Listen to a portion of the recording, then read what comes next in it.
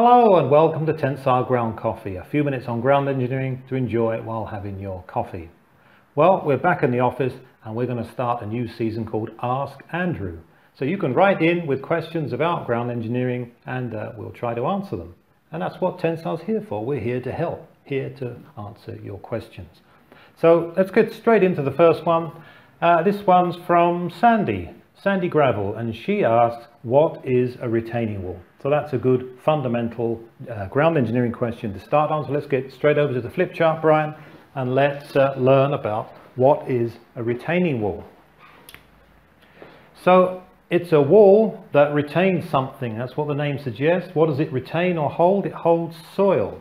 So there are several situations where you might need a retaining wall. Let's say a sloping ground, for example. So you've got a site, you need to build something on there, a building or a road on sloping ground. That's not easy to do. We don't want a building at an angle like that. We want it to be built on horizontal ground. So you need to create horizontal ground in order to begin construction. How do we do that? We cut and fill. So we cut there, that material comes out of there, and if it's suitable, it goes in there. A process called cut and fill to create a horizontal surface in sloping ground. Now you can leave these slopes at their angle of repose or a little bit flatter, but if you want to maximize the space, you can go right back to a vertical slope here and a vertical slope here. So now you've maximized the area that you can construct on, but clearly this ground is unlikely to be able to support itself without collapsing. That's where the retaining wall comes in. We need a structure here, something that will go in there that can support, hold or retain that soil so it doesn't collapse. Another common example is constructing railways or highways, and you need some grade separation, maybe for a junction. So you might have one road up here and you have another road down here. You need that grade separation. This can be, this is often a soil here, and then you'll need some sort of retaining wall again to support that ground, because clearly it will not support itself. It will just collapse onto that road below.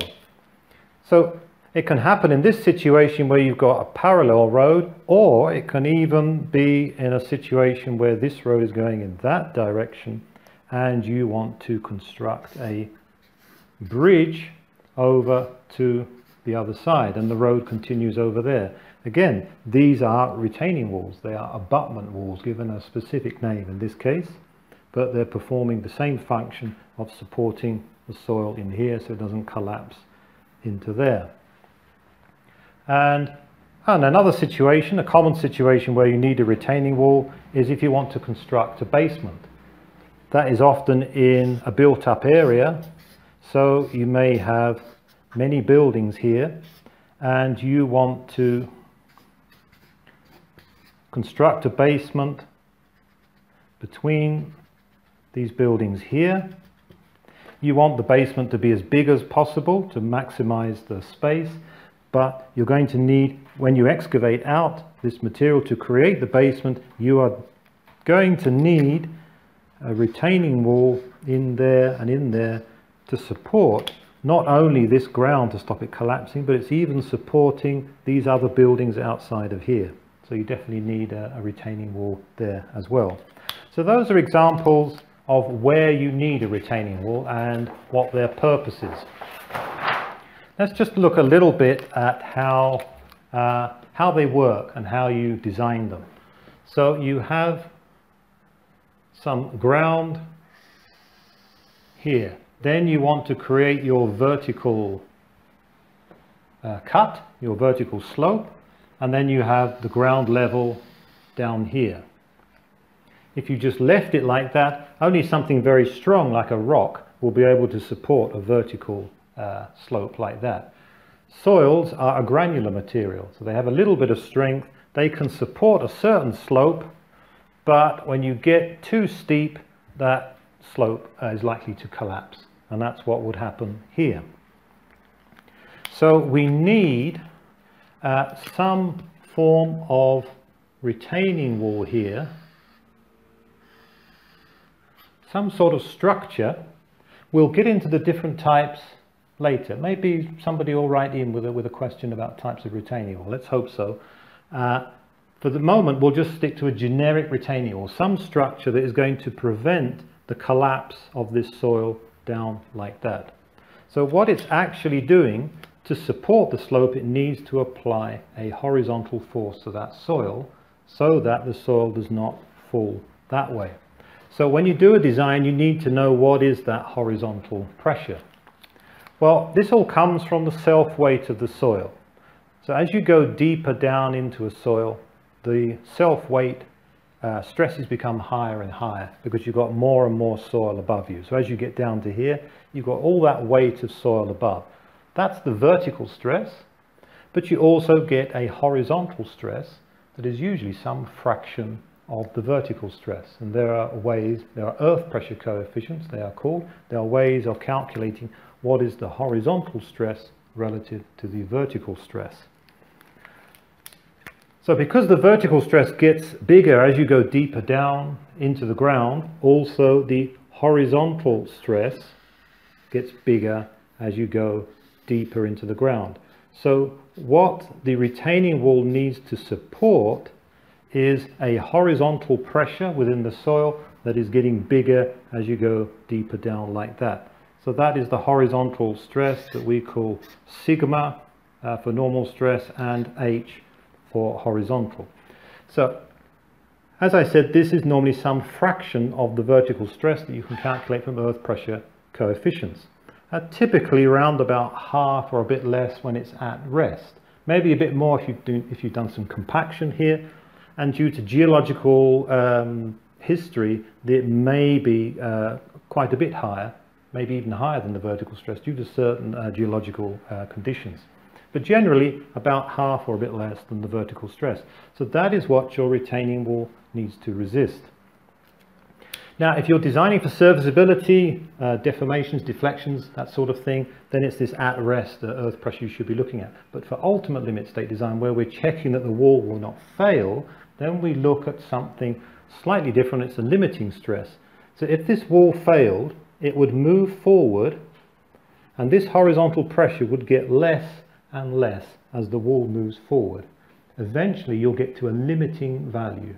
It's called the active limit. It's when there's just enough horizontal pressure applied by the wall to support the weight of this soil here. Any less and the wall will collapse. So that's a bit less than this one. So that's actually at the point of failure. So that is the active value, the active pressure. So we designed the wall so it doesn't collapse at this active pressure with a margin of safety on top. So there are earth pressure coefficients in design codes and textbooks that you can use for calculating this active pressure from the strength of the soil and its self-weight density.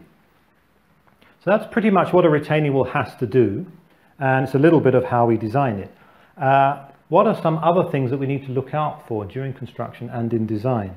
Well, imagine you designed the wall for this height here, but during construction or even in service, somebody comes along and puts a big weight here, maybe a crane, or they may stockpile some material here.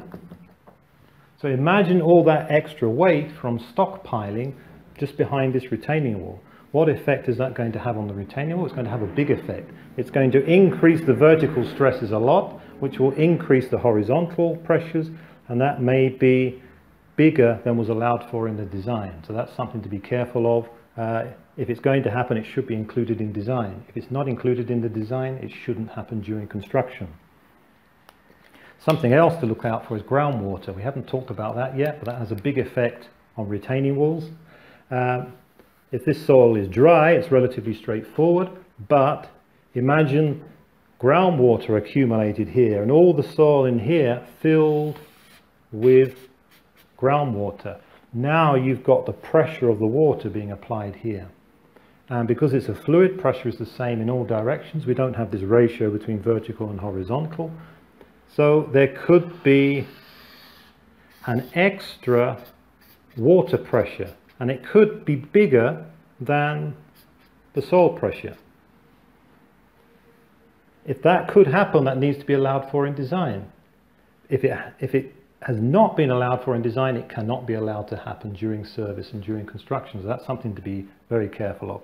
So you either need to allow for it in design, or quite commonly a drainage will be installed near the bottom of the wall so that any water that accumulates will drain away.